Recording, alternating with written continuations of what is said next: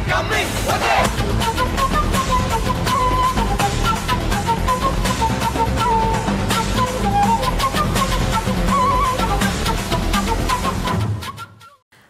நேயர்கள் அனைவருக்கும் வணக்கம். வெல்கம் டு நட்சத்திர புன்னகை. நட்சத்திர புன்னகையில் இன்னைக்கு நாம எந்த செலிபிரிட்டியோட லைஃப் பார்க்க போறோம், எந்த செலிபிரிட்டியை நாம செலிப்ரேட் பண்ண போறோம் அப்படின்னு பார்த்துக்கிட்டிங்கன்னா, நம்ம எல்லாரும் எல்லா கதாபாத்திரங்களையும் இந்த மனிதரை பார்த்துருப்போம். நடிகரா நீங்க நடித்து உங்களுக்குள்ள உள்வாங்கிய ஒரு விஷயம் உங்களவே பாதிக்கிற அளவுக்கு இருக்குன்னா அது எந்த அளவுக்கு அந்த கேரக்டரோட வெயிட்டேஜ் அதிகமா இருந்திருக்கும். நிஜமாவே அம்மா அப்பா எல்லாருமே சொல்லுவாங்க, ஒரு வீட்டில் 4 பிள்ளைங்க இருந்தாங்கன்னா அந்த படத்தை பார்க்காம இருக்கவே மாட்டாங்க. அப்படி ஒரு அழகான படம். இப்படி எல்லா கேரக்டர்ஸுமே வந்து பியூட்டிஃபுல்லா உங்களோட லைஃப்ல அமைஞ்சிட்டு இருக்கும்போது கொஞ்சம் நம்ம வந்து சீரியஸா பேசுறதுனால கொஞ்சம் அந்த காமெடிக்கு ட்ராக்கை மாற்றலான் இருக்கேன் லைட்டா. மங்குனி பாண்டியர், மங்குனி அமைச்சர், வடிவேலு சார் அண்ட் நீங்க சீனா தானா நிறைய படங்கள் ஒர்க் பண்ணியிருக்கீங்க. பட் ஸ்டில் அந்த அழகான கெமிஸ்ட்ரி ஒன்று அது வந்து வாய்ப்பே இல்லை. இப்ப வரைக்கும் சரி யாராவது மணிக்கு ஒரு முறை மங்கினி என்பதை நிரூபித்து கொண்டே இருக்கிறீரே அப்படின்ற மாதிரி. மீம்ஸ்ல கொஞ்சம் அந்த அப்போ வந்து எஸ்எம்எஸ்ல மங்குனி ஓவரா வந்தாரு. ஆமா ஆமா மன்னர். அது வந்து இப்போ மீம்ஸ்ல வந்து வடிவேலு ஃபில்லப் வந்தா கூட அப்பப்போ வர்றாரு. ஆமா. அதனால சிம்புதி அவனுடைய முழு உழைப்புமா. அவர் வந்து எனக்கு கதை சொல்லும் போதே என்னோட ஃபேஸை வந்து அந்த கெட்டப் வரைஞ்சிருந்தார்.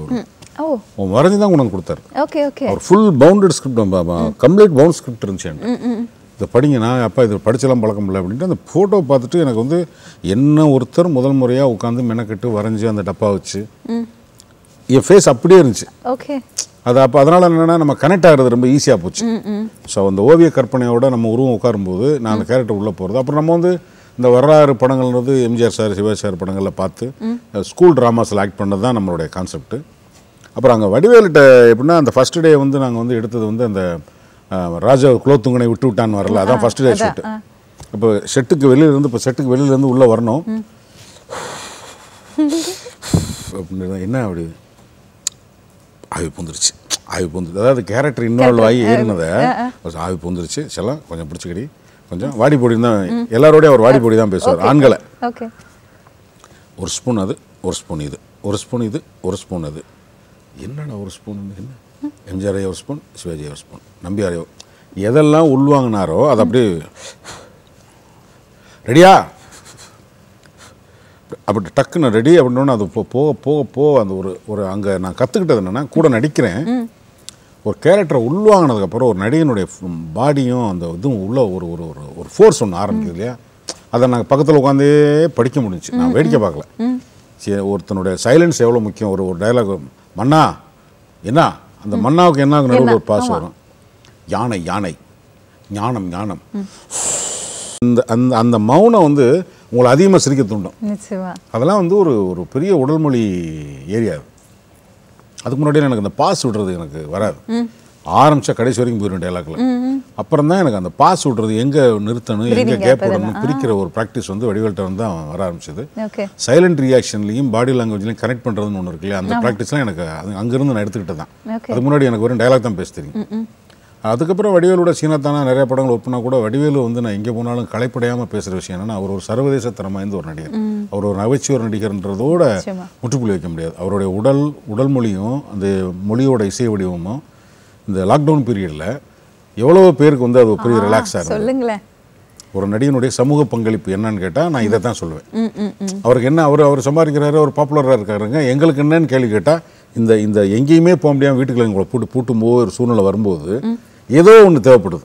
அதுக்கு வந்து நடிகர் வடிவேல் வந்து அவருடைய உடல் மொழியும் அவருடைய இசை அந்த மொழி வடிவமும் எல்லாரையும் எல்லா விதத்துலையும் வந்து ஒரு நெகிழ்வாக ஒரு சந்தோஷமாக வச்சுருந்துச்சுன்னா அது மிக இல்லை. நிச்சயமா இன்னைக்கு வந்து நியூஸ் சேனல்ஸ் கூட பார்த்துக்கிட்டிங்கன்னா ஒரு நியூஸ் ஸ்கூப்பை என்டர்டெய்னிங்காக வழங்குறதுக்கு வந்து எல்லாத்துலேயும் மீம்ஸ் போட வேண்டியது இருக்குது, வடிவேல் சாரோட டயலாக் இருக்க வேண்டியது இருக்குது, இல்லைன்னா எதுவுமே இல்லை. அது ஆக்கிரமிச்சிருக்கு அப்படி வடிவேலோட. அது வந்து இப்போ நிறைய காமெடிகள் இருந்தாங்க. நீங்கள் காலம் தாண்டி நிற்கிறது கிளாசிக்ன்றோம்ல, Vadivel is always classic. Vadivel for life. நீங்கள் வந்து இன்னைக்கு கரண்ட் ப்ராஜெக்டில் அவர் இல்லை, ஆனால் அவர் நடித்த அவ்வளவும் வந்து பார்த்தீங்கன்னா அது இன்னும் ரிப்பீட்டடாக எல்லா தொலைக்காட்சியிலும் பார்த்தா நகைச்சுவை காட்சி சலிக்காமல் எல்லார் வீட்லையும் மனப்பாடமாக பேசுகிறோம். ஆனால் ரிப்பீட்டேஷன் ஃபீல் இல்லாமல் இருக்கு. அது ஒரு பெரிய விஷயம் இல்லையா? அது வடிவேலோட தனித்துவம். எத்தனை வாட்டி ஒரே காமெடியா இருக்கட்டும், நம்ம பார்த்ததாவே இருக்கட்டும், பல முறை பார்த்து சிரிக்கணும்னு தோன்ற ஒரு காமெடினா அது திருப்பி சிரிப்போம். ஆமா, வடிவேலு சார் திருப்பி சிரிப்போம். பில்டிங் பேஸ்மெண்ட் வீக், பில்டிங் ஸ்ட்ராங்குங்கிறத எத்தனை பார்த்தாலும் சிரிக்கிறது. சுந்தர்சி சார் நீங்க ஐயோ என்ன ஒரு படம் கலகலப்பு. அதுல வந்து நீங்க மறைஞ்சு ஓடுறத பார்க்கும் போதெல்லாம் என்னடா ஹெல்ப் பண்ணவங்க போய் ஓட வேண்டியதா இருக்கே அப்படிங்கிற மாதிரி இருக்கும். அந்த காமெடி பத்தி சொல்லுங்க சார். பிகாஸ் யாராவது ஒருத்தவங்க தேடிட்டே இருப்பாங்க, நீங்க ஓடிக்கிட்டே இருக்கணும் அப்படிங்கிற அந்த ஒரு சீன். அந்த படம் வந்து முத்துக்கு முத்தா முடிஞ்சதுக்கு அப்புறம் நீங்க முதல்ல கேட்ட மாதிரி எல்லா கேரக்டரும் அதே மாதிரி வர ஆரம்பிச்சிருச்சு. எல்லாத்துலேயும் வந்து ஒன்றும் ஒரு வியாதியாசனா சாகணும், இல்லைன்னா வந்து ரொம்ப பரிதாவது பேத்தட்டிக்னா டு த கோர் பேத்தட்டிக் ஆகி கேட்குற நமக்கே டயர்ட் ஆயிடும், பார்க்குறவன் எவ்வளோ டயர்ட் ஆகும். அவ்வளோதான், ஏற்கனவே நமக்கு வந்து தாங்க முடியாது இந்த கேரக்டர், ரொம்ப பெரிய அழுத்தம்லாம் வேற கொடுக்கும் இல்லை. சரி, அதனால் இது என்னடா நிறையா படங்களை விட வேண்டிய ஆயிடுச்சு. நமக்கு பொருளாதார தேவை அங்கே இருந்தால் வரணும், ஆனாலும் போய் வேலை செய்ய முடியாது. இப்போ ஸ்ட்ரெஸ் பண்ணா அப்புறம் என்ன பண்ண முடியும்? எனக்கு ஸ்ட்ரெஸ்ஸுங்கிறத விட என்னால் இன்வால்மெண்ட் ஆக முடியாது அப்படிங்கிறது தெரிஞ்சிருச்சு. Okay okay. என்ன ஆகுனா, இப்போ நீங்கள் காலையில் ஃப்ரெஷ்ஷாக கிளம்பி போகும்போது ஒரு ஆட்டோமேட்டிக்காக ஒரு ஃபோர்ஸ் இருக்கும். அன்றைக்கி வேலைக்கு போகும்போது நீங்கள் போனோன்னா டோட்டல் கம்ப்ளீட் எனர்ஜி டவுன் பண்ணணும். ஆமாம், அப்படியே தொங்கி உள்ளே போய் நீங்கள் வேற ஒன்று ஆகும்போது ஒரு நாள் 2 நாள் ஓகே, அதுதான் லைஃப் பூரானாக்கா அந்த இது நம்ம கனெக்ட் ஆகாது.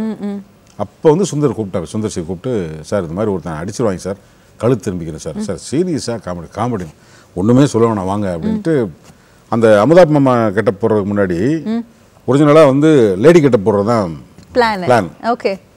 எனக்கு அதை முடிச்சுட்டு வந்து மறுநாள் காலையில் சென்னையில் ஷூட்டிங் மீசை எடுக்க முடியாது.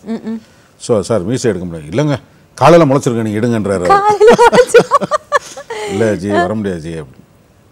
சரி என்னடா பண்ணுறது அப்படின்னா, அந்த தலைநகரம் படத்தில் வடிவேல் போட்டு அந்த பேண்ட் ஷர்ட் தான் நான் போட்டிருந்தது. ஆமாம், அப்புறம் அவர் வச்சிருப்பார் ஒரு விக்கு, அந்த விக்கை தான் பிரிச்சாங்க.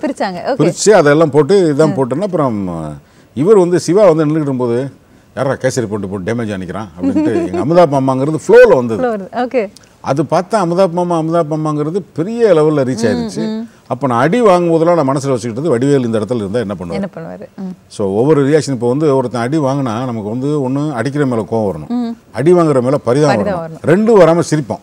அப்போ நடிகனுடைய கான்ட்ரிபியூஷன் எவ்வளோ இருக்குது அதுதான் நான் மைண்டில் எடுத்துக்கிட்டது. ஸோ ஒவ்வொரு இடத்துல உள்ளே தூக்குறது போகும்போது இப்போ எனக்கு ஒரு அடையாளம் இருந்ததுனால நான் அதை ஃபாலோ பண்ணது தெரியாது. ஸ்க்ரீனில் ஆல்ரெடி ப்ரீ ஆக்குபைடான ஒரு ஆக்டராக எஸ்டாப்ளிஷ் ஆனதுனால நான் வடிவேல்ட்டு வந்து எடுத்தது தெரியாது. அது என்னடா கை எங்கே வைக்கிறான் அங்கே போகிறான்றதெல்லாம் வந்து கடன்னு வர ஆரம்பிச்சது. பட் அது வேலை செய்யும் போதே அந்த ஒரே நாள் தான் நான் அந்த அமுதாப் மாமா பிச்சைக்காரன் கிட்ட போய் சாம்பிராணிக்காரன் ஒரே நாள் எடுத்தேன். சரசரன்னு. பட் ஆனால் எவ்வளோ ஹானஸ்டாக ஃப்ராங்கா இங்கேருந்து தான் அது எடுத்துக்கிட்டேங்கிறத சொல்கிறீங்களே, அதுக்கு வந்து ஒரு பெரிய மனசு வேணும். இல்லை அதான் நம்ம நிஜம், அதனால தான் அது வந்து அப்படி ரிலேட் பண்ணதுனால தான் அது வந்து பெருசாக வரவேற்படுறது. ஒருத்தன் நடிக்கிற நடிப்பு அதை இன்னொருத்தர் எடுத்து நம்ம கட் அண்ட் பேஸ்ட் பண்ணும்போது அதுவும் வரவேற்கப்படுது. அதான் அந்த கிளைமேக்ஸ் சீனு, நீங்க வந்து இந்த பக்கம் திரும்பிட்டு அஞ்சலியை பார்த்து பேசுற அந்த சீனு, அந்த எதிர்த்தாப்புல வந்து நம்மளோட சார் ஒருத்தர் இருப்பாருங்களே ஜார்ஜ், மரியம் ஜார்ஜ் சார் வந்து இப்ப கைதிக்கு அப்புறம் ஒரு சூப்பர் ஸ்டார் வேற ஆயிட்டாரு. ஸோ நீங்க எல்லாரும் இருக்கிற அந்த சீன் வந்து இன்னும் கொஞ்சம் ஸ்பெஷல். நிறைய ஆர்டிஸ்ட், உங்களுக்கு ஒரு பெரிய போர்ஷன் வேற இப்படியே இருக்கணும் கடைசி வரைக்கும். அந்த சீன் பத்தி சொல்லுங்க. இல்லை அதான் அது வந்து என்னன்னா, அந்த கழுத்தில் இப்படி மாட்டி இப்படி வச்சதுக்கு அப்புறம்னா அந்த ஒரு லெவலுக்கு முறை திரும்ப முடியல. இது இப்படி மாட்டி இப்படி இருக்கிறது எனர்ஜியை டவுன் பண்ணணும்னு எனக்கு தெரியாது. நல்லா சாப்பிட்டு கரெக்டாக இருப்போம், போய் மாட்டி இப்படி நிற்கும் போதே வந்து பார்த்தீங்கன்னா அது ஸ்ட்ரெயின் வர இந்த பக்கம் திரும்பி பார்க்கணும்னா என்னென்னா இதை டைட் பண்ணிக்கிறணும். இப்படி ஒரு ஸ்ட்ரெயின் இருக்குல்ல உடம்புல வந்து டீஹைட்ரேஷன், இதுக்கும் அதுக்கு சம்மந்தம் இருக்குது அப்படிங்கிற ஒரு புதுசாக தெரிஞ்சுது. ரொம்ப டயர்டாகும், பார்த்தீங்கன்னா ஒரு வியாதிஸ்த மாதிரியே ஃபீல் வந்துருச்சு. அது என்னென்னா எனக்கு ரொம்ப அந்த மாதிரி அந்த சீக்வன்ஸ் போகும்போது ஒரு ஹோம்ஒர்க் வந்துக்கிட்டே இருக்கும் உங்களுக்கு மைண்டில் வந்து ஷார்ட் ரெடி. நான் சும்மா படுத்துருக்கும்போது ஒரு க்ரெயினில் இப்படி வரும்போது நான் வேணுனே அந்த மானிட்டரை பார்த்துக்கிட்டு இருந்தார். நான் ஒரு சின்ன எக்ஸ்பிரஷன் கொடுத்தேன், பயங்கரமாக சரி சார் இதை அப்படியே பண்ணிவிடுங்க, இதை அப்படியே பண்ணிவிடுங்க. ஏன்னா கனெக்டாக அது என்னென்னு ஆகிட்டே இருந்துச்சு. அது வந்து அப்புறம் வந்து சில சமயங்களில் வந்து சுந்தர்சிக்கு வந்து உள்ளத்தை அளித்தா கலகலப்புறன்ட்டு ஒரு magic screen play, magic screen play, அது டக்குன்னு மாட்டும். அது என்னென்னா ஆர்டிஸ்டோட ஃப்ளோவை பிடிச்சிக்கிட்டு அதை அழகாக அப்படியே கொண்டு போயிடுவார். அதை தொந்தரவு பண்ணி ஒரு டைரக்டராக உள்ளே வர்றதை விட அந்த நடிகனுடைய ஃப்ளோ வந்து அவரை ரசிக்கிறார் இல்லையா, அது கனெக்ட் ஆகிடும், ஜனங்களோட கனெக்ட் ஆகும். அந்த இதில் போகும்போது நீங்கள் உள்ளத்தை அளித்தாவும் கலகலப்பும் வந்து master piece for Sundar C sir. Sundar C மாதிரி டைரக்டர் வேலை செய்யும்போது நமக்கு வேற ஒரு தன்மை கிடைக்குது, இப்போ கலகலப்பு பண்ணும்போது எனக்கு அவ்வளோ ஒரு ரிலீஃபாக இருந்துச்சு, மைண்டு பயங்கர ரிலீஃப். அப்புறம் ஓவியா வந்து கலவாணி படத்தில் அப்போ அவங்க மதர் வந்து கேன்சரில் அட்மிட் ஆகிருந்தாங்க. ஸோ வந்து அந்த கிளைமேக்ஸ் அடிக்கும் போதெல்லாம் பார்த்தீங்கன்னா போய் ஃபோன் பண்ணிகிட்டு இருப்பா, அவங்க ஆப்ரேஷன் நடந்துகிட்ருக்கும், அவங்க ஃபோன் பண்ணிகிட்டு இருப்பாங்க, இந்த பக்கம் நடிச்சிட்டு இருக்கணும். அது அப்போ எனக்கு அந்த முதல் படத்தில் வந்ததுனால அவளை கூப்பிட்டு சமாதானப்படுத்தி வாங்க நீங்கள் அதெல்லாம் பொறுத்து படிக்கிறாங்க. ஏன்னா அவங்க மதர் வந்து இஸ் வெரி கேர் அபவுட். கலவாணி நடிக்கும்போது தமிழ் தெரியலனா கூட அவங்க ஒவ்வொரு சீனையும் வந்து கேட்பாங்க, இது இப்படி அவங்களுக்கு தெரிஞ்ச மலையாளத்தில் கேட்டுட்டு எல்லாரோடையும் நல்ல இன்வால்வ் ஆகி ஒரு மாதிரி மெச்சூர்ட் பிஹேவியர் உள்ள ஒரு லேடி அவங்க. ரொம்ப அவங்க எக்ஸ்பீரியன்ட் நினைக்கிறேன். அது வந்து அந்த அந்த ஷூட்டில் வந்து இந்த பக்கம் இவங்களை கூப்பிட்டு கொஞ்சம் தட்டி கொடுத்துக்கிறோம், ரைட் ஓகே வாங்கம்மா அப்படின்னு. அப்புறம் தமிழ் படிக்க தெரிஞ்சு என்கிட்ட எல்லாத்தையும் படிச்சு காமிச்சு, அங்கிள் இதெல்லாம் நாங்கள் படிக்கிறதெல்லாம் கரெக்டாக அப்படிங்க. ஓவியான்னு ஒரு டீ கடை ஃபோட்டோ போட்டிருந்தது, படிக்கணும் என் பேரில் டீ கடை இது மாதிரியா ஒரு சின்ன குழந்தையா அந்த இது 2 வேலை ஷூட்டிங் நடிக்கணும், இந்த பக்கம் வந்து கொஞ்சம் அப்படி சமாதானப்படுத்திக்கணும். இது 2 எனக்கு அந்த கிளைமேக்ஸில் மெமரியில் இருக்கக்கூடிய விஷயங்கள். சதுரங்க வேட்டை இந்த படம் வந்து தமிழ் சினிமாவை திரும்பி பார்க்க வைத்த இன்னொரு படம் அப்படின்னு சொல்லலாம். நிறைய நல்ல படங்கள் இருக்கு. அஃப்கோர்ஸ் வினோத் அவர்களோட தீரன் அதிகாரம் 1 இந்த குவாலிட்டி ஒவ்வொரு டைமும் என்ஹான்ஸ் ஆகிட்டு இருக்கு அப்படின்னு சொல்றதுக்கான ஒரு படம். எப்படியெல்லாம் மக்கள் ஏமாறாங்கிறத பார்க்கும்போது தான் தெரிஞ்சது. அதுக்கப்புறம் எதை பார்த்தாலும் நம்ப வேண்டாமோ அப்படிங்கிற ஒரு ஃபீலிங் வந்திருக்கு. அதுல கரெக்டான உதாரணம் நீங்க சார். அந்த பாம்பு வச்சுட்டு நீங்க படுற பாடு இருக்கே, ஓ மை காட், அந்த கேரக்டர் பத்தி சொல்லுங்க. அது எங்க அப்சர்வ் பண்ணீங்க? மணிவண்ணன் சாரோட டெத்தில் தான் வந்து மனோபாலா சார் வந்து மணிவண்ணன் சார் டெத்துக்கு வந்து எல்லாம் எடுத்துகிட்டு இருக்கும்போது வினோத்னு ஒரு டைரக்டர் வச்சு படம் பண்ணுறாண்டா, ஒரு 10 நிமிஷம் போய் கேட்டு வந்துருந்தார். என்னடா டெத்து வீட்டில் வந்து கேட்க சொல்கிறார். இல்லைடா அதான் நான் எங்கே போகிறேன் நீ கேட்டுன்னு போது எனக்கு ஒரு காருக்குள்ள உட்கார வச்சுட்டு இந்த கேரக்டர் மாத்திரம் சொன்னார். சொன்ன உடனே எனக்கு வந்து நம்ம வந்து ஒரு சுடு மணலுக்குள்ளே ஒரு டம்ளர் தண்ணி ஊற்றினா எப்படி உறிஞ்சிக்கணும், அது மாதிரி எனக்கு சக்குன்னு அது ஒரு நாள் ப்ரெசென்ட் பண்ண அப்படி. ஸோ பேராசை பெருநஷ்டம்ங்கிற ஒரு வரி கதையில் ஒரு கதாபாத்திரம். சரி ஓகே அப்படின்ட்டு அங்கே வேம்பாறுன்னு ராமநாதபுரம் தூத்துக்குடி மாவட்டம் 2ம் மெர்சாகிற இடம் தான் அந்த ஷூட்டிங் ஸ்பாட்டு. அங்கே போகும்போதெல்லாம் அந்த சீன்ஸ் வந்து ஸ்கிரிப்டில் பேப்பரில் வந்து ஒழுங்காக உட்காந்து நமக்கு மண்டையில் ஏறினதுக்கப்புறம் நம்ம ஆட்டோமேட்டிக்காக இன்வால்வ் பண்ண கூட்டம் வந்து அந்த அதை ஒரிஜினலாக எல்லாமே பிளாஸ்டிக் பாம்பு தான், நம்ம ஒரிஜினல் பாம்பு யூஸ் பண்ண முடியாது. சில சமயங்களில் வந்து நான் தூக்கிட்டு வரும்போது தான் உள்ள பாம்பு இருக்கிறத நான் கன்வே பண்ணணும் என்னுடைய பாடியில். டைலாக் இருக்காது. அதை காசு வர்றது சந்தோஷம், ஆனால் பாம்புனா ஒரு பயம், ஒரு அருவருப்பு. அதை அப்படி தூக்கி பிடிக்கும்போது ஒரு இது இருக்குதுமா. இதெல்லாம் கடகடன்னு வரும்போது அப்புறம் வினோத்திட்ட எப்படின்னா, நீங்கள் ஒரு நல்ல ஒரு சமூக பார்வையாளர், இவ்வளோ பெரிய மனித கூட்டத்தை நம்ம ஒரு சிலபஸ்குள்ளே அடக்கிறதுக்கு காலகாலமாக ஆன்மீகத்திலேருந்து எல்லாரும் கடவுள் மதம் எல்லா வகையிலையும் போராடுறாங்க. ஆனால் மனிதர்கள் கூட்டம் அடங்குறது இல்லை. அதுக்கு என்ன தேவையோ அதை எல்லாத்தையும் நியாயப்படுத்திட்டு வாழ்கிறது மண் தோன்றி கல் தோன்றா காலத்திலேருந்து நடைமுறை. ஆனால் ஒவ்வொரு காலத்திலையும் ஒவ்வொருத்தனும் ஒவ்வொரு விதமான பார்வையில் சொல்கிறாங்க, அல்லது அக்கறையை சொல்கிறாங்க, ஆதங்கத்தை வெளிப்படுத்துகிறாங்க. அதில் வினோத்தோட ஒரு பார்வை என்னென்னா, இப்போ நான் பண்ண கேரக்டர் ஆல்ரெடி கோடீஸ்வரன், அவனும் ஏழை கிடையாது, கோடீஸ்வரனுக்கு இன்னும் கோடி ஆகணும். 2 லட்ச ரூபா செலவு பண்ணுறவனுக்கு அப்போ பெரிய லட்சாதிபதி இல்லையா, 2 லட்ச ரூபா செலவு பண்ணுறேன், அவன் இன்னும் 2 கோடி வந்து என்ன பண்ண போகிறான். இது வந்து பேராசை. ஸோ அதுக்கப்புறம் வந்து இன்னைக்கும் படம் எடுத்து பிரயோஜனம் இல்லை, இப்போ பேப்பரில் வந்துகிட்டு இருக்கு. உண்மைதான். நம்ம இப்போ ஒரு ஆர்டிஸ்ட் பற்றி பேசலாம். பிகாஸ் நீங்கள் எல்லா நடிகர்கள் கூட ஒர்க் பண்ணியிருக்கீங்க. விஜயகாந்த் சார், சரத்குமார் சார், அதுக்கப்புறம் சூர்யா அவர்கள், இப்போ வரைக்குமே அஜித், விஜய் எல்லாரோடையும். ஸோ ஒவ்வொருத்தரை பற்றி பேசலாம். நீங்கள் சொல்லுங்கள், விஜயகாந்த் சார் அண்ட் உங்களோட ரேப்போ. விஜயகாந்த் சார் வந்து நான் காலேஜ் ஸ்கூல் ஃபைனல் முடிக்கும்போது மதுரையில் வந்து எங்கள் தாத்தா வீடு வடக்காவணி மூலவீதி, மேலாவணி மூலவீதின்னு 2 ஜாயிண்ட் இருக்கும். அங்கே ஆவணி வீதின்றது மாசி வீதி, ஆவணி வீதி வந்து வெளி வீதின்றது மீனாட்சி மங்கலை சுற்றி இருக்கிற வீதி. அது ஆவணி மேல வீதியும் 2 பேர் சந்திக்கிற இடம் ஒன்று இருக்கும். அங்கே ஜீவா படிப்பகம்னு ஒரு லைப்ரரி, பேப்பர்ஸ் இருக்கும், ஒரு ரிக்ஷா ஸ்டாண்டு. அந்த ரிக்ஷா தொழிலாளர் உட்கார்றதுக்காக சும்மா இருக்கும்போது இதுக்கு போகிறாங்க இல்லையா, டியூட்டிக்கு போயிட்டு வந்து உட்கார்றதுக்கு ஒரு இடம், அங்கே ஒரு 5-6 புத்தகம் இருக்கும். டுட்டோரியல் காலேஜ் அப்போ நாங்கள்.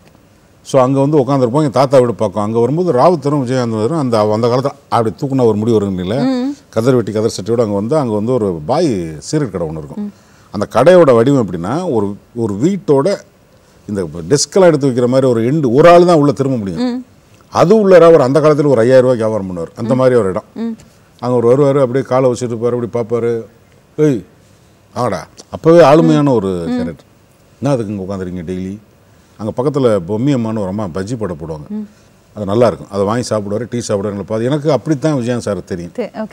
அப்போ சங்கர் சலீம் செம்முன்னு ஒரு படம் ரஜினி சார் நடித்த படம், அதனுடைய டிஸ்ட்ரிபியூஷன் ஆஃபீஸில் தான் விஜயகாந்த் சார் இருப்பார். அதனால எனக்கு ஒரு தெரியும். திருப்பி நான் வந்து ஒரு 2 வருஷம் கழிச்சு பார்க்கும்போது அகல் விளக்குன்னு ஒரு படம், அதில் விஜயகாந்த் சார் ஹீரோ. எங்கள் ஊர் பக்கத்தில் எடுத்தாங்க, மதுரையில் எடுத்தாங்க, எங்கள் ஊர் பக்கத்தில் எடுத்தாங்க. அப்போ நான் போய் வந்து அவரை அறிமுகப்படுத்திட்டேன், இந்த மாதிரி நான் பார்த்துருக்கேன். அப்படியா, எங்கே பார்த்துருக்கோம், பொம்மியா, ஓ அப்படியா சரி சரி சரி அப்படின்ட்டு அடிபட்டு ஏதோ போகிற மாதிரி ஒரு சீன். அப்போ அந்த குள்ளமணி வந்து ரொம்ப பாப்புலர் காமெடியன். போய் ஆட்டோகிராஃப் கையெழுத்துக்கிட்டேன், நான் போட முடியான்ட்டார்.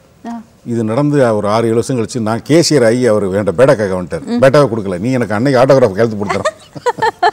இது விஜயகாந்த் சாரோட ஜேர்னியோட இது சேர்ந்து வரும்போது ஞாபகம். அப்படி வந்ததுக்கப்புறம் மெட்ராஸ் வந்ததுக்கப்புறம் நான் சொன்ன அந்த சினிமாட்டோகிராஃபராக இருக்கும்போது ஒரு வருஷம் அலைஞ்சிக்கிட்டு இருந்தேன்ல, அப்போ வந்து இந்த சிவகாசியில் வந்து கேலண்டருக்கு வந்து ஒவ்வொரு நடிகர்களை எடுத்து கொடுத்தா 300 ரூபா கொடுப்பாங்க. ஓகே. 300 நமக்கு நேரம் 300 வராது, நமக்கு ஒரு 75 80 ரூபா வரும். அதில் நிறைய பிரிவினைகள்லாம் உண்டு. அப்போ யாராவது ஒரு நடிகர் பிடிக்கணும்னா அப்போ வந்து ரஜினி சாரையோ கமல் சாரையோ மோகனையோ போய் பார்த்து நமக்கு எடுக்க தெரியாது. அப்போ விஜயன் சார் வளர்ற சமயம். அப்போ என்னோட சீனியர் பாண்டியன், அவங்க ஒரு விஜயராஜ் தெரியும்டா எனக்கு, அவரை போய் கேட்க மாட்டான் அப்படின்ட்டு ஒரு கேமரா வாடகை எடுத்துகிட்டு நேராக ரோஹிணி தேட்டர்னு ரோஹிணி ஹோட்டல் இருக்கு, அங்கே போனால் வெளியில் வந்து துண்டை போட்டு ப்ரஷ்ஷை பேஸ்ட்டை வச்சுட்டு இப்படி 2 வெடியை வந்திருந்தார். நான் கீழே வந்து பார்க்குறேன், அண்ணே வணக்கம்ண்ணே. நேரம் மேலே போனோம், அண்ணையா நான் இந்த மாதிரி சிவகாசியில் வந்து உனக்கு பணம் கொடுப்பாங்களாயா? கொடுப்பாங்கண்ணே. ஒரு நிமிஷம் இருடா அப்படின்னு போயிட்டு குளிச்சுட்டு ப்ரஷ் பண்ணி வெயிட் வா எடு அப்படி இப்படி எடுறா இப்படி அப்போவே ஓகே. அதுக்கப்புறம் போய் நன்றி சொல்ல போனோம். ஸோ இவ்வளோ இருக்கிறனால திருப்பி வந்து நான் அசிஸ்டண்ட்டாக இருக்கும்போது ஏவிஎம் ஸ்டுடியோவில் ஏதோ கேமராமேன் அசிஸ்டன்ட் கேமராமேனாக போகும்போது சார் அசிஸ்டண்ட் நடித்த ஹீரோ படம் பேர் மறந்து போச்சு, நதியா ஹீரோயின் அவங்க. ஓகே. அப்போ போய் பேசிக்கிட்டு எப்போல்லாம் பார்க்குறோமோ அப்போல்லாம் ஊரை பற்றி பேசுவோம். அங்கே அந்த பக்கம்லாம் போனியா? நான் போவே இல்லையா? அப்போல்லாம் போனால் நம்மளை போனால் கூட்டம் கூட்டிடுறாங்க, அங்கே போகணும், அங்கே போனியா? அந்த கடையில் சாப்பிட்டியா? இந்த மதுரை ரிலேஷன்ஷிப்புங்கிறது பொங்கி ஊற்றும். அதுக்கப்புறம் இப்போது கடைசியாக வந்து நான் சந்தித்தது வந்து அவரோட பையன் ஹீரோ லான்ச்சில் போய் பார்த்து பேசிட்டு வந்தேன். அதுக்கப்புறம் பேச முடியல. சரி பார்ப்போம், அவர் நல்லபடியாக வரணும். ஏன்னா இது வந்து ஒரு என்ன சொல்கிறேன்னா பெரிய அறிவாளி பெரிய சிந்தனையாளன் அதெல்லாம் இல்லை, ஆனால் பயங்கரமான உங்களுக்கு ஒரு ஒரு ஒரு எதுவாக இருந்தாலும் உள்ள இன்வால்வ் ஆகும். சரத்குமார் சார் அடுத்தது. சரத்குமார் சார் எப்படின்னா கண் சிமிட்டும் நேரம் நினைக்கிறார். ப்ரொடியூசராக தான் சார் முதல்ல உள்ள வந்தாங்க. சந்தன காட்டில் வந்து விஜயன் சார் ஹீரோ, இவர் வில்லன், நான் அதில் அசோசியேட் கேமராமேன். அப்படி தான் எனக்கு சரத்குமார் சார் தெரியும். அதுக்கப்புறம் வந்து நாங்கள் அவங்க ஆஃபீஸ் ப்ரொடக்ஷன் ஆஃபீஸ் இருக்கும். அவர் மிஸ்டர் மெட்ராஸாலாம் வந்து பாடி பில்டிங்லாம் பண்ணிகிட்டு இருக்கோம். ஐஏஎஸ் அவங்க சொல்லுவாங்க இந்த Dinathanthi sir Adithan sir relation அப்படின்னு. But so kind. இப்போ இன்றைக்கி வரைக்கும் எனக்கு சினிமாவில் இப்போ கேமராமேன் ஆனது காரணம் வந்து பிரபு சார் தான் சொல்லி தான் நான் ஆனேன். நான் எனக்கு நிறையா படங்களில் போய் கதை சொல்லும்போது இந்த கேரக்டருக்கு இளவரச போடுங்கன்னு சொல்லி எனக்காக சொன்ன ஒரே ஹீரோ சரத்குமார் சார். அப்புறம் வந்து பார்த்திங்கன்னா எந்த சப்ஜெக்ட் எடுத்தாலும் டெப்த் ஆஃப் நாலேஜ் இருக்குல்ல அதிகம். அப்புறம் வந்து அந்த படித்தவங்களுடைய பண்பாடுன்னு ஒன்று இருக்கும்ல, சரத்குமார் சார். இப்போ கமல் சாருக்கு ஒரு இமேஜ் இருக்குல்ல, அது அந்த இமேஜ் சரத் சாருக்கும் அது வந்திருக்கணும், ஆக்சுவலாக வந்திருக்கணும். அந்த பேட்டர்ன் ஆஃப் திங்கிங், அந்த பேட்டர்ன் ஆஃப் பிஹேவியர் உள்ளவர் தான் அவர். ஆமாம். அப்புறம் ஏதாவது ஒரு விஷயம் டீட்டெயில் கேட்கணும்னா என்னது இது சொல்லுங்கள், டக்குன்னு இப்போ வந்து கூகுளுக்கு முன்னாடி அவர் ஏதோ ஒரு ஆப் வச்சுருப்பார். நம்ம இப்போ கூகுள் ஈஸியாக தட்டுறத அப்போ இந்த ஃபோல்டிங் ஃபோன் நோக்கியாவில் ஒன்று இருக்கும், அது போட்டு டக்கு டக்கு டக்குன்னு டீட்டெயில் எடுத்து கொடுப்பாரு. இப்போ யாரோ ஒருத்தர் டெல்லியில் ஒருத்தவங்க மாட்டிட்டாங்க, ஃப்ளைட்டு பிடிக்க முடியல, என்ன விஷயம் எங்கே இருக்காங்க, ஓகே ரைட், 1 டச்சில் யாருக்கோ பேசி அவங்க ஃப்ளைட் ஏற்றி விடுவார். 1 டச்சில் பேசுவார். நமக்கு ஆச்சரியமாக இருக்கும், இது எப்படா இங்கே ஒரு நடிகனை தாண்டிய பிஹேவியர் இருக்கு இல்லையா, அது சரத்குமார் சார்ட்ட ரொம்ப ஜாஸ்தி. அதுக்கப்புறம் வந்து சின்ன சின்ன விஷயங்களில் வந்து நான் நடிக்கும்போது வந்து பார்த்திங்கன்னா நம்ம மானிட்டர் பண்ணிகிட்டே இருப்போம். ஒரு சீனை நம்ம நல்லா பண்ணோம்னா பாஸ் ஒன்மோர் பாஸ், இன்னும் இவர் பாட்டில் தூக்கி சாப்பிட்றோம், எனக்கு ஒரு ஒன்மோர் வேணும், அந்த இது இருக்கு இல்லையா, ஹெல்தி காம்படிஷன், அது இன்னும் அவர் ஓகே. இந்த நடிகனுக்கு உண்டான அர்ஜி இருக்கும்ல ஒவ்வொருத்தனுக்கும், அது வந்து அது இன்னும் மெயின்டைன் ஆகும். இப்போ சொன்னீங்களா ஸ்டார்ட் கேமரானா அதில் தான் இருப்பாங்க அவங்க, அந்த ஸ்தானம்ங்கிறது உள்ளே ஏறாது. அது அந்த ஸ்டேஜ் மைண்டில் வந்து அந்த பிளாட்ஃபார்ம் வந்து ஒரே நிலையில் தான் பத்தாது போதாதுங்கிறது இருந்துகிட்டே இருக்கும். அதில் சரத்குமார் சாரோட ஒரு கல்ச்சர். ஓகே. நம்ம வந்து அடுத்து இப்போ நீங்கள் சொல்லும் போது கமல்ஹாசன் சார் பற்றி நீங்களே ஓப்பன் பண்ணீங்க. கமல் சார் கைதியின் டைரியில் ஒரு சீன் ஆரம்பிச்சு அழகான ஜேர்னி, அதுவும் பாபநாசம் படம் வரைக்கும் பார்த்துக்கிட்டிங்கன்னா it's beautiful journey. So Kamal sir and உங்களோட ரேப்போ. கமல் சார் என்னமோ கைதியின் டைரியில் வந்து இப்போ சென்னையில் ஸ்ரேகா இன்டர் கான்டினென்ட்னு தேவி தேட்டர் இருக்குல்ல, அதுக்கு பக்கத்தில் வந்து ஒரு ஃபைட் சீக்வன்ஸ். இங்கேருந்து அந்த செடி வரைக்கும் தவணம் நடுவில் எதுவுமே கிடையாது, வந்தால் கீழே 10 மாடி விழுகணும். ஃபைட்டர்ஸ் வந்து ரொம்ப ஈஸியாக ரீச் பண்ணுவாங்க, அங்கேருந்து வருவாங்க. கேமரா அந்த பக்கம் வேறொரு பில்டிங்கில் கேட்டு வச்சுருக்கு. இப்போ இவர் இங்கேருந்து வர்றத நம்ம டூப் பண்ணிக்கலாம் என்றார். நான் வர்றேங்க இங்கேருந்து அப்படி கொஞ்சம் கூட கூச்சம் சக்க போயிட்டு ஓகே திரும்பி நல்ல மூஞ்சி காமிச்சு டக்குன்னு இங்கே வந்துட்டு, அது அவசியம் கிடையாது. இப்படி ஏதாவது செய்ய முடியாதுன்னு சொல்லிட்டீங்க, ஆமாம் வேணாம். அவர்கிட்ட போய் சொல்லும்போது இது இப்போ வேணாம் சார், அது அப்புறம் பண்ணிக்கலாம் சார், ஏன் இல்லை இதை பண்ணிக்கலாம், வேறு இதோட முக்கியமான ஒர்க்குன்னு சொன்னால் தான் ஓகே, இல்லை இது உங்களுக்கு ரிஸ்க்குன்னா செய்யாதீங்கன்னா செஞ்சுருவாங்க. அதுக்கப்புறம் வந்து இப்போ சவுண்டிங் வந்து இப்போ டால்பி டிஜிட்டல்லாம் வந்துருக்குல்ல, குருதி புனல் வந்து வர்றதுக்கு முன்னாடி சவுண்டு பார்த்தீங்கன்னா எல்லாமே நடுவில் தான் வரும். அதை பிரிக்கிறதுக்கான இதே இல்லை, சவுண்ட் லாஜிக் இருக்காது. இந்த பக்கம் இருந்து கூப்பிட்றவனு இங்கே இருந்தால் சவுண்டு வரும், அங்கேருந்து கூப்பிட்றவனு, அது சவுண்ட் லாஜிக்கே இல்லாமல் இருக்கும். அந்த சிஸ்டம் வரும்போது ஆவிட்னு ஒரு எடிட்டிங் சிஸ்டம் மகாநதி தான் முதல்ல குருதிப்புண்ணில் தான் அந்த டால்பி சிஸ்டம்ங்கிறத உள்ளே கொண்டு வந்தாங்க.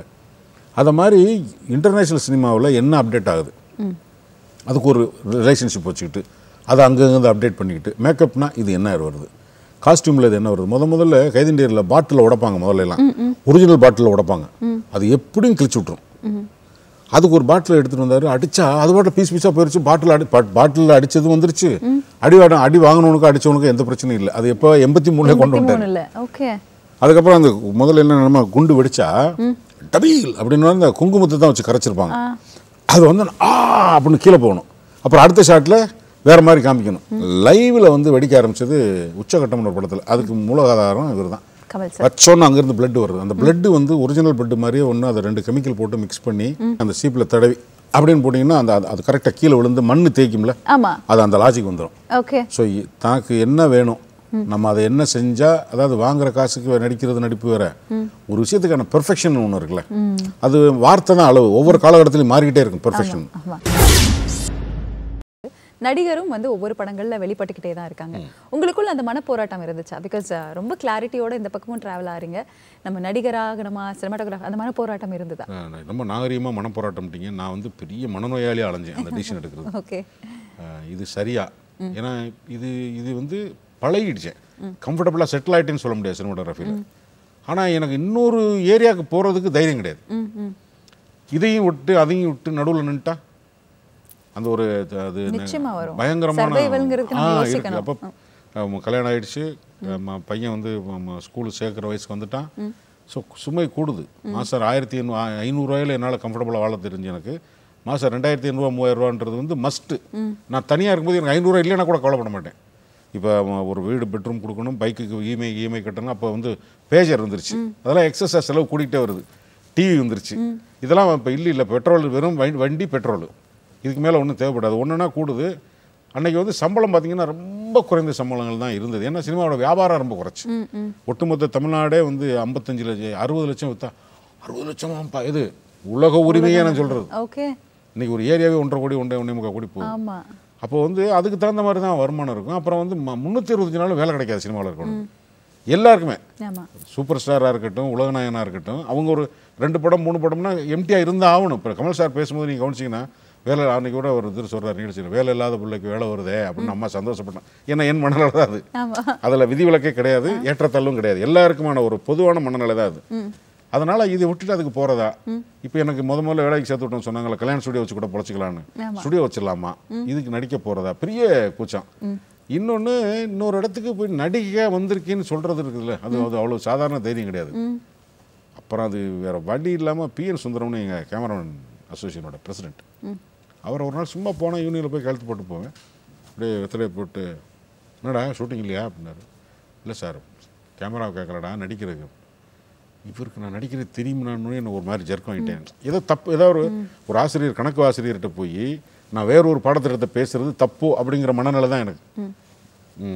நான் ஏன் இல்லை சார் குழப்பமா, ஏன்னா நான் ஒரு மனசில் ஃபுல்லாக வெயிட்டாக உள்ளே போயிருக்கேன். நான் எனக்கு பிரிக்க முடியல, நான் பிரிக்க முடியலன்னா அந்த மனசுமையை இறக்கி வச்சுட்டு ஒரு கிளாரிட்டியோடு நடக்கிறேன், போகிறேன், கண்ணு தெரியாதவரை. ஆனால் ஃபுல் பிளாக் அப்படி தான் இருக்குது மைண்ட் கம்ப்ளீட்டாக. அப்புறம் போனேன்னா நான் வந்து எம்ஜிஆர் படம் பண்ணியிருக்கேன், தர்மேந்திரா படம் பண்ணியிருக்கேன், அமுதா பச்சன் படம் பண்ணியிருக்கேன். என்ன யாராவது நடிக்க கூப்பிட்றானா, உன்னை கூப்பிட்றான்ல போயா அப்படின்னாரு ஒரு வார்த்தை. ஆமாம் சார் அப்படின்னு. எல்லா நேரமும் நடிக்கும், எப்போ வேணால் நீ கேமரா பண்ணலாம், கூப்பிட்றாங்கன்னா உன்னை தேடி வரும்போது நீ எதுக்கு, என்னடா இது நான் உள்ளே யோசிச்சுட்டு இருந்த விஷயம் இருக்கு இப்படி. அவர் ஏதோ ஒரு வகையில் என்னை புரிஞ்சுருக்கிறாரு, அல்லது அந்த சினிமாட்டோகிராஃபருக்கு உண்டான சைக்காலஜி அவருக்கு அது கரெக்டாக பிடிபட்டுருக்கு. வெளியில் வரும்போது அந்த கணமெல்லாம் குறைஞ்சிருச்சு. என்ன வருது பார்த்துட்டு இன்றைக்கி என்ன பண்ணணும், வந்து வர்ற வாய்ப்புன்னு வேணாம்னு சொல்லக்கூடாது, போயிடலாம். அப்படி நான் மிஸ் பண்ண வாய்ப்பு குருதி புணர். மோகன்லால் சார் ஆல்ரெடி மலையாளத்தில் பண்ணி ஒரு சூப்பர் டூப்பர் ஹிட்டான ஒரு ஃபிலிம், அதே தமிழில் பண்ணுறாங்க. அப்படிங்கும் போது அதில் உங்களுக்கான ஒரு கேரக்டர் அண்ட் அந்த படம் ஒர்க் பண்ண அனுபவம், ஏன்னா ஃபேமிலி ஆடியன்ஸ் அகெயின் எப்போவுமே வந்து உங்கள் படங்கள் வந்து நிறைய நல்ல விஷயங்கள் இருந்தாலும் ஃபேமிலி ஆடியன்ஸை கவரக்கூடிய நிறைய விஷயங்கள் பண்ணியிருக்கீங்க. ஸோ நீங்கள் அதை பற்றி பாபநாசம் பண்ணும்போது எனக்கு அந்த ப்ரொடக்ஷன்லேருந்து ஃபோன் பண்ணி கேட்கும்போது நான் முதல்ல நம்பலை. ஏன்னா அந்த ப்ராஜெக்ட் வந்து பலர்கிட்டருந்து மாறி வந்துச்சு. ஒரிஜினலாக நிறைய முதல்ல வந்தது வேற ஒரு ஹீரோ, அதில் கலபோன் பண்ண கேரக்டர் நான். அப்படித்தான் எனக்கு அந்த ப்ராஜெக்ட் வந்துக்கிட்டே இருந்தது. அப்புறம் வராது, வந்துக்கிட்டே இருக்கும், வராது. திடீர்னு பாலாஜி சார் ப்ரொடக்ஷன்லேருந்து ஃபோன் பண்ணி இந்த மாதிரி அப்படின்னா நான் எந்த கேரக்டர் யார் நடிக்கிறேன், கமல் சார் நான் நம்பவே இல்லைன்னா மோகன்லால் சார் கமல் சார் பண்ணுவாங்களா, ஏன்னா 2 பேருமே ஈக்குவல் கேரக்டர். ஸோ அவர் பண்ண கேரக்டர் இவர் எப்படி நடிப்பார், இது என்ன இவங்க சொல்கிறாங்க. ஆனால் கமல் சொல்கிற கம்பெனி வந்து சின்ன கம்பெனி இல்லை, பேசுகிற மேனேஜரும் ஆத்தென்டிக்காக பேசுகிறாரு. சரி ஓகே, எனக்கு எந்த கேரக்டர், நான் கெட்ட போலீஸா நல்ல போலீஸா, நீ நல்ல போலீஸ் நான் ரேமண்டர் ஆகிட்டேன். ஏன்னா நான் அந்த கெட்ட போலீஸ் படம் பார்க்காம ட்ராவல் பண்ணிருக்கேன், நான் படம் பார்க்கல. டே மோசமானவன் அவன் தாயா அந்த படத்தோட பெரிய இது அப்படி இப்படின்னு சொல்லி மோசமான போலீஸ் ஆஃபீஸராக எனக்குள்ள நான் அந்த போலீஸ்காரராக மாறிட்டு இருக்கேன். இவர் நல்ல போலீஸ்ன்ட்டாங்க ஆடை. ஆனால் கமல் சாரோட காம்பினேஷன் மிஸ் பண்ண முடியாது. சரிங்களா, அதுக்கப்புறம் வந்து கிட்டத்தட்ட வந்து ஒரு 5 வருஷத்துக்கு அப்புறம் கமல் சாரோட வேலை செய்கிறேன். அப்போ நான், கமல் சார், சுகான் அந்த படத்தோட ரைட்டரு, எழுத்தாளர் ஜெயமோகன் உட்காந்தோம்னா அந்த ஒரு 30 வருஷம் சினிமாவை அலசி ஆராய்ஞ்சிடுறது. இப்போது ஃபஸ்ட் டே வந்து உட்காரும்போது ரொம்ப நாளைக்கு அப்புறம் போகிறோம், அப்படி பேசிட்டே இருந்துட்டு மறுநாளைக்கு ஒரு ஸ்ட்ரைக்கு, ஒரு ரிஹர்சல் பண்ணலாம் அப்படின்ட்டாங்க. பண்ணும்போது ஒரு பக்கோடா சாப்பிட்ற மாதிரி ஒரு சீக்வன்ஸ், நானும் எம்எஸ் பாஸ்கரும் சைட்லேருந்து நாங்கள் ரிஹர்சல் பண்ணிகிட்டு இருக்கோம் ஒரு ஹாலில்.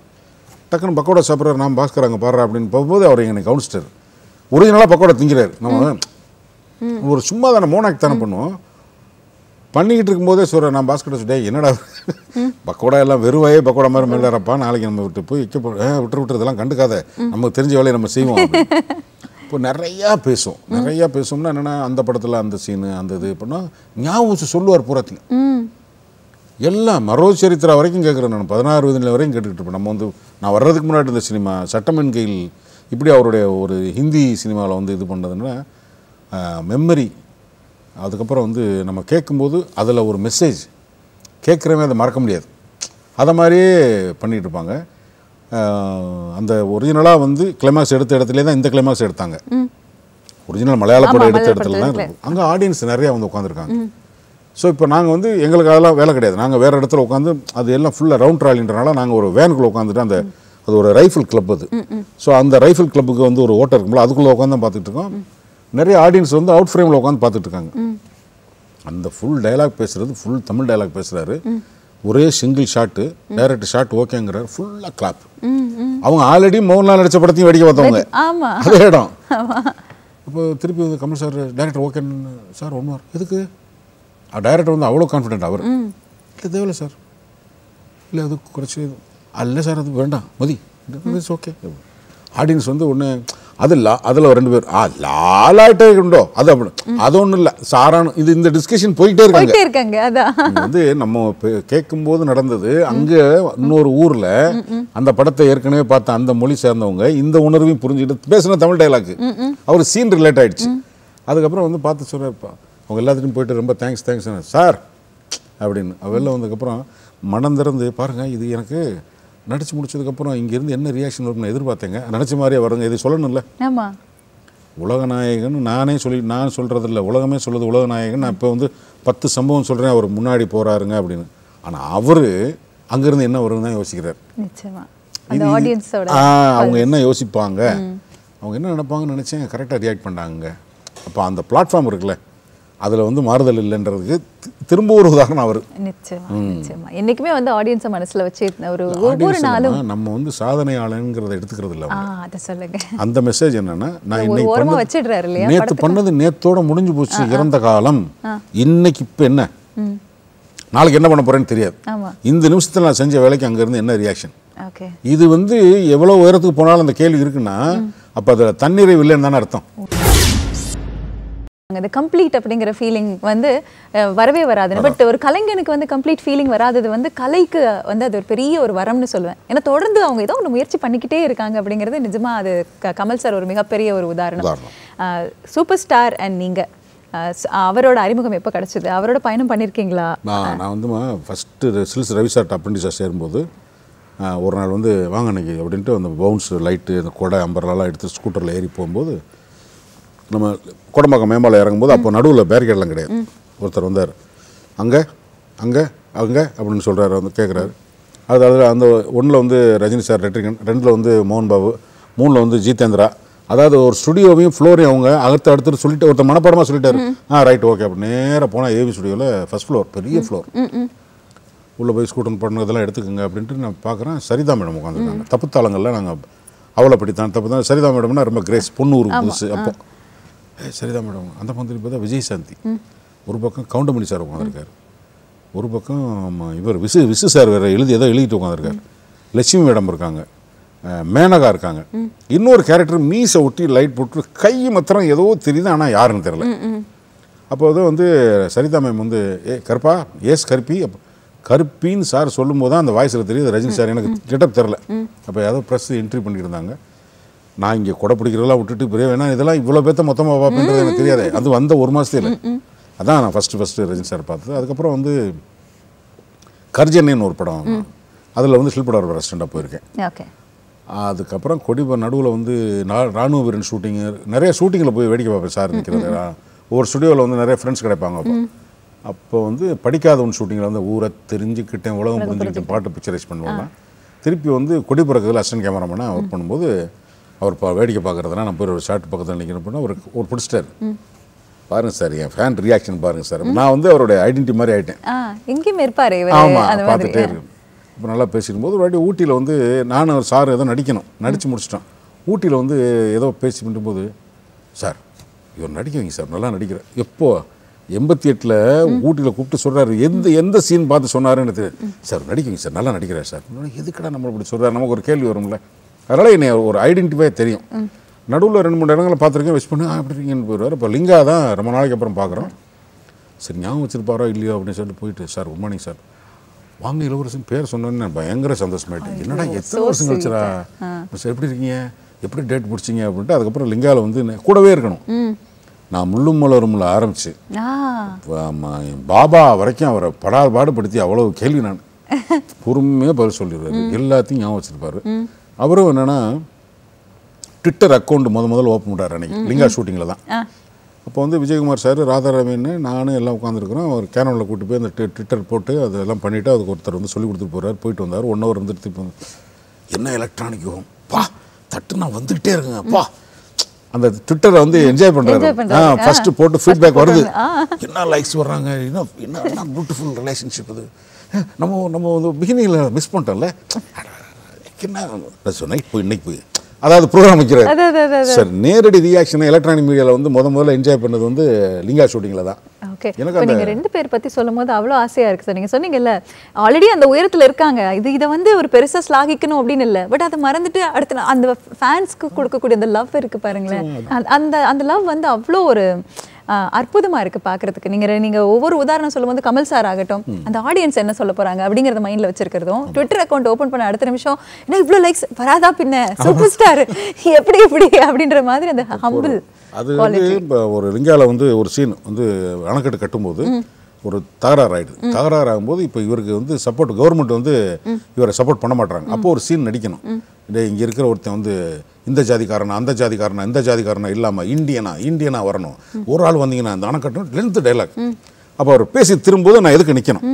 இது ஷார்ட்டு. கேமரா வந்து ஒரு ஆங்கிளில் கீழே எடுத்தாச்சு, இன்னொரு ஆங்கிள் வந்து இப்படி வச்சுருக்காங்க. பேசி முடிச்சதுக்கப்புறம் அப்படி திரும்ப உடனே அந்த கண்ணில் நான் நல்லா நடிச்சேனான்னு என்கிட்ட கேட்குறாரு. அந்த கண்ணு கேட்குது என்கிட்ட. நம்ம உடனே அழகா தலைவரை சூப்பர்னு சொல்ல முடியாது சார், நல்லா இருந்துச்சு சார், நல்லா இல்லையா சார், நல்லா இருந்தது, என்னங்க ஒன்று போடலாமாங்க சார், சார் இல்லை சார் நல்லா இருக்கு சார், ரகுமார் ஓகே ஒன்று அதாவது நான் நடிச்சுட்டா நீங்கள் ஓகே போடணுமா, எதுக்கு நிற்கிற ஒரு நடிகன்ட்ட வந்து என்னிட்ட கேட்கணும்னு என்ன கட்டாயம் இருக்குது. கீழே ஒரு நாளைக்கு 1200 பேர் ஜூனியர் ஆர்டிஸ்ட் சரிங்களா, அது இல்லாமல் 250 பேர் வேலை செய்கிறான். இந்த ஒரே ஆளோட மார்க்கெட்டிங்கில் ஒரு நாளைக்கு 2000 பேர் கீழே வேலை செய்கிறோம். எத்தனை கோடிகள். 2000 பேர் வேலை கொடுக்குற ஒரு ஆள் தான் செஞ்ச வேலை பெர்ஃபெக்ஷனாக இருக்குமா இல்லையான்னு யோசிக்கிறோம். இதுதான் நம்ம அங்கேருந்து எடுத்துக்கிற வேண்டிய ஒரு விஷயமா நான் பாருங்க. ஓகேங்க கரெக்டாக இருந்துச்சாங்க, ஓகே சார், சார் நல்லா தான் சார் இருந்து திருப்பி ஒன்று பண்ணிட்டு அதே அங்கே அந்த டைலாக்ல அது கொஞ்சம் மிஸ் பண்ணிட்டேன் இல்லை, டப்பிங்கில் சரி பண்ணிக்கலாம், பட் திருப்பி ஒன்று என்ன அரேஞ்ச் பண்ணணும், ஓகே ரைட், நான் அது கொஞ்சம் ஃபாஸ்ட் ஆகிடுச்சு. இவ்வளவு பேச வேண்டியது என்ன இருக்குது, இவ்வளவு பேச வேண்டிய அவசியம் அவருக்கு என்ன இருக்குது. அந்த நடிகை அந்த ஆர்வம் இருக்குல்ல உள்ளார, அது இவங்க எல்லாத்தையும் ஆர்டர் அப்படி எடுத்துகிட்டே வந்தீங்கன்னா எல்லாரும் ஒரு இடத்துல இருப்பாங்க, எல்லாரும் ஒரு இடத்துல தான் இருப்பாங்க. அது ரஜினி சாரும் அப்படி தான் இருப்பார். அது வந்து அப்புறம் நான் முள்ளும் மலரும் படத்து டைலாக் கேட்கும் போதெல்லாம் ஞாபகம் சொல்லுவார். அது எனக்கு ஒரு பெரிய அனுபவம். அது அப்புறம் தாங்க வந்து ஒரு பெரிய இடத்துக்கிட்ட வந்ததாகவே அவங்க நினைக்கல. அது வந்து மற்றவங்கள்ட்ட வெளியில் மேடையில் பேசும்போது கூட போய் சொல்லலாம். நான் கூடவே ஒரு 25-30 நாள் வேலை செஞ்சுட்டு வரேன் இல்லையா, அது வேலை செய்கிற 12 மணி நேரம் நான் கூடவே இருக்கேன். சாப்பிட்ற நேரம் தவிர மற்ற நேரம் கூடவே உட்காந்துட்டு இருக்கேன். அவ்வளோ பொய்யா ஒருத்தர் இருந்துட முடியாது. நிச்சயமா நிச்சயம். அதனால் இப்போ நான் இந்த ஹீரோக்கள்கிட்ட வந்து நடந்துட்டு வந்து இப்போ இவங்கள்ட்ட இருந்து நம்ம கற்றுக்க வேண்டிய பாடம் என்னென்னா, அந்த எளிமைங்கிறது மனதளவில் மாறவே இல்லை. இன்னும் நிறைய ஆர்டிஸ்ட் இருக்காங்க, எல்லாரும் பற்றியும் பேசலாம். ஆனால் அதுக்கு முன்னாடி பிகாஸ் சூர்யா சாரோட ஒர்க் பண்ணியிருக்கீங்க, கார்த்தி அவர்கள், அதுக்கப்புறம் புதுமுகங்கள் எல்லாருமே, விஜய் சார், அஜித் சார் எல்லாரோடையும் ஒர்க் பண்ணியாச்சு. பட் இவங்க எல்லாருமே சேர்ந்து உங்களை பாராட்டின ஒரு கேரக்டர் இருக்கும். நிச்சயமாக நீங்கள் உங்கள் கூட நடிக்கும்போது இப்போ ரஜினி சாராக இருக்கலாம், கமல் சாராக இருக்கலாம், விஜய் அவர்களாக இருக்கலாம், நீங்கள் நடித்த ஒரு திரைப்படத்தை ரொம்ப ஸ்லாகிச்சு என்ஜாய் பண்ணின காம்ப்ளிமெண்ட்ஸ் நிறைய கொடுத்துருப்பாங்க செட்டில். அந்த மாதிரி எந்த திரைப்படத்தை அதிகமாக சொல்லுவாங்க நடிகர்கள்? படமாக வந்து பார்த்தீங்கன்னா எல்லாரும் படத்தை பேர் ஞாபகம் வச்சு பேசுகிறதுன்றது இல்லை. கமல் சார் வந்து என்னை பற்றி வந்து நான் நடிக்கும்போது எனக்கு நடிச்சுட்டே இருந்தேன். அப்போ மியூசிக் டைரக்டர் இவர் இருக்கிறார்ல ஜிப்ரான், அவரை வந்து ரீதிகாடி முன்னாடி இப்போ பார்க்க போயிருக்கார். பார்க்க போகும்போது கமல் சார் வந்து மலையாள படம் பார்க்கும்போதெல்லாம் எனக்கு ஒரு சின்ன பொறாமல் இருக்குங்க. கேரக்டர் அடிச்சு போகிற யதார்த்தமாக நடிப்பாங்க, இந்த படத்தில் இளவரசு அப்படியே பண்ணியிருக்காருங்க அப்படின்னு. அவங்க பிரதர் வந்து ராஜதந்திரம் ஒரு படம் நடிச்ச படத்தோட டைரக்டர். அவருக்கு சொல்லி அவர் எனக்கு ஃபோன் பண்ணி சொன்னார். எனக்கு அது வந்து ஒரு பெரிய உற்சாகத்தை கொடுத்தது. அதுக்கப்புறம் லிங்காவில் வந்து சின்ன டைலாக் தான் இருக்கும், கொஞ்சமாக இருக்கும், அப்படி பார்த்துட்டே இருப்பார். அது ஒரு கேஷுவல்னஸ், ஒரு கேஷுவல்னஸ் ஒரு கேஷுவல்னஸ் அப்படியே ஈஸியாக உங்களுக்கு எஃபர்ட்லெஸ். என்னடா நம்மளை நக்கல் பண்ணுறாரா, நிஜமாக பேசுகிறார் இல்லை அப்படின்னா இது இந்த மாதிரியான விஷயங்கள் வந்து நமக்கு என்னென்னா, கமல் சார் நான் சொன்னேன், சார் நான் நல்லா நடிக்கிறேன்னா இல்லையான்னு எனக்கு தெரியல, நான் ஒரு எவிடன்ஸ் தேடுறக்கா அலைவேன், நீங்கள் வந்து சொன்னீங்கன்னு சொன்னாங்க சார், ரொம்ப தேங்க்ஸ் சார் அப்படின்னு. போலீஸ் வேஷம் போட்டு நான் எவிடன்ஸ் பேசுகிறாரு பாருங்க அப்படின்னு அதுக்கு ஒரு கவுண்டர் அடிச்சார். சரிங்க, சக நடிகன் போட்டியாளங்க, நல்லா நடித்தா சொல்லத்தானங்க வேணும். அவர் சொன்ன வார்த்தை சக நடிகன் போட்டியாளன் தாங்க எனக்கு, ஆனால் நல்லா நடித்தா சொல்லித்தானங்க ஆகணும். இதுதான் இவங்கள்ட்ட எனக்கு கிடைச்ச, அதாவது இந்த பர்டிகுலர் படம் பர்டிகுலர் கேரக்டர் இல்லை, பொதுவாக என்னோட ஸ்க்ரீனை வந்து இவங்க 2 பேரும் இப்படி சொல்லி நான் கேட்டிருக்கேன். அடுத்த ஜெனரேஷன் எடுத்துக்கிட்டோம்னா விஜய் அவர்கள் கூட குருவி, அதுக்கப்புறம் இன்னும் சில படங்கள், அந்த படங்கள் அனுபவம் அண்ட் ஆல்சோ விஜய் அவர்கள் பற்றி நினைத்தேன் வந்தா, எஸ் அங்கிருந்து ஆரம்பிக்கணும், எப்படி நம்ம சினிமாட்டோகிராஃபராக இருக்கிறது.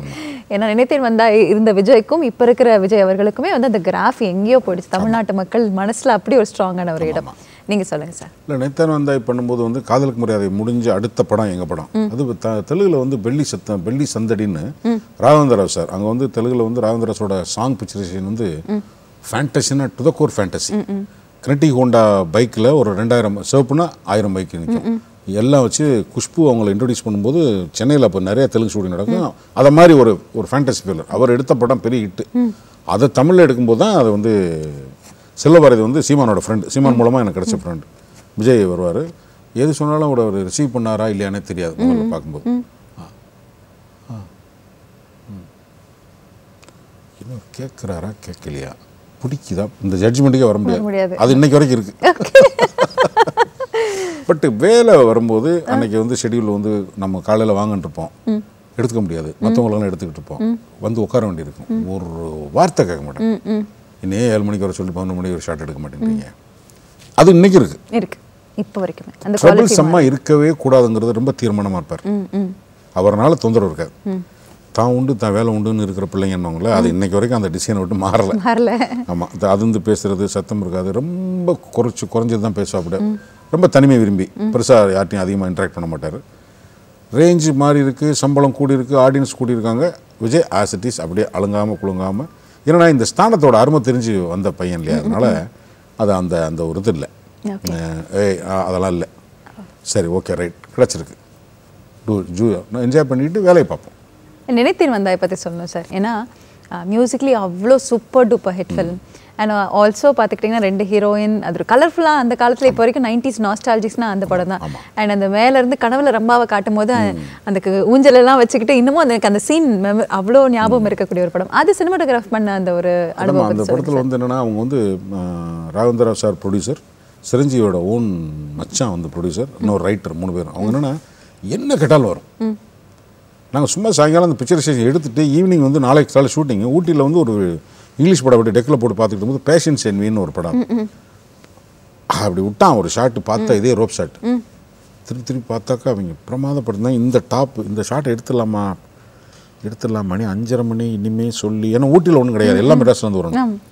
சரி என்ன வேணும் அப்போ முதல்ல அப்படின்னா நமக்கு ஒரு கோடா வேணும், இடம் கண்டுபிடிக்கணும், ரோப் வேணும், உட்கார்றதுக்கு இடம் வேணும், ட்ரெஸ்ஸு வேணும், இத்தனை வேணும். சரி மேனேஜர் கூப்பிட்டு அவரை காமிச்சு இது மாதிரி பண்ணணும், இது மாதிரி ஆகிடும். సార్ చాలా బాగుంటుంది ఏం కావాలా அவர் கரெக்டாக எல்லாம் సూపర్గా ఉంటుంది నేను మాట్లాడుతున్నాను సార్. சரி எங்களுக்கு இதெல்லாம் வேணும் நீர் చూసుకోండి சார் அப்படின்னு அந்த மேனேஜரோட இது இருக்குல்ல, ஒரு விஷயம் சினிமாவில் வரப்போகணுன்னா ஒரு கம்பெனி ஒரு மேனேஜர் எப்படி டியூன் பண்ணி வச்சுருக்கேன்னு பாருங்க. சரி ஓகேனதுக்கப்புறம் நாங்கள் இடம் தேடுறோம், வந்தால் இருட்டிஸ் கார் டார்ச் லைட் அடிச்சுட்டே இடம் தேடுறோம், ஒரு 100 அடி தொங்கணுமே அப்படின்னு. ஓல்டு மைசூரோட பாலுமேனதாசரோட ஆசம் அதிகம் அதனுடைய அந்த பக்கம் அந்த ஆடுவாங்க இல்லையா, அதனுடைய அந்த சைடு போய் இடத்த பிடிச்சிட்டோம். காலையில் 5:30 மணிக்கெல்லாம் அங்கே வந்துடும்னா நைட்டு இவங்க ஏற்றி அங்கேருந்து அனுப்பிச்சு அந்த ரோப்பு வாங்கி 9 மணிக்கு இங்கேருந்து ஏற்றிட்டார் மேனேஜர். ஓகே வந்து இறங்கி 7 மணிக்கு வந்து 8 மணிக்கு ரொம்ப வந்து ஷாட் எடுத்துட்டோம். அந்த ஒரு ஷாட்டுக்கு 2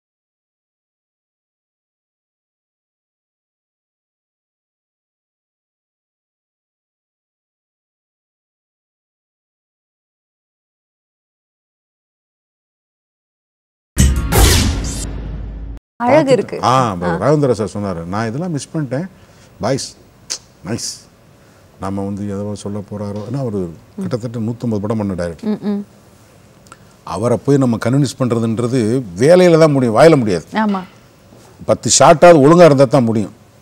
அப்பப்போ பார்ப்பாரு, பார்த்துட்டு உடனே அப்ரிஷியேட் பண்ணுவார். பண்ணிவிட்டு என்னை வந்து அவர் ஒரு அமெரிக்கா படத்துக்கு கேமராமேன் இல்லைன்ட்டு என்னையை கூப்பிட்டு அமெரிக்காவுக்கு மேட்சிங் ஒர்க் பண்ணி கொடுக்க சொன்னாங்க. ஸோ அவங்க வந்து அந்த ஒர்க்கிங் குவாலிட்டியை பார்த்ததுக்கப்புறம் இவன் சின்ன பையன், இவன் எந்த ஊர், இவன் தாய்மொழி என்ன அதெல்லாம் கிடையாது, அவன் குவாலிஃபைடாக கூப்பிடுவானே இன்வால்வ் பண்ணு, அவனை யூஸ் பண்ணு, அந்த ஒரு ஏரியா இருக்கும். அதனால என்னத்தையும் அந்த அவுட்புட் வந்து எங்களுக்கு கொடுக்குறது ஈஸியாக இருந்தது. அதுக்கப்புறம் பாலுமேந்திரா சார் வந்து நான் அந்த பாட்டு வந்து நான் லேபில் பார்த்துக்கிட்டு இருக்கேன். நான் பார்த்துக்கிட்டு இருக்கும்போது ஒரு உருவம் அப்படி வரும், படம் பார்த்துக்கிட்டு இருக்கும்போது டோர் ஓப்பன் ஆனால் அந்த வெளிச்சம் வரும்ல, யாரா அப்படி பார்த்தா தொப்பி வச்சுட்டு அப்படின்னு பார்த்தார்ல. நான் கடைசி சீட்டில் உட்காந்துருந்தேன். பார்த்தோன்னே எனக்கு நல்லா தான் எடுத்திருக்கேன், ஆனால் இவர் பார்த்து அப்படியே சர்றன்னு கீழே இறங்கிட்டேன். ஏன்னா இங்கே ஏதாவது கேட்ட போகிறாருன்ற பயத்தில்.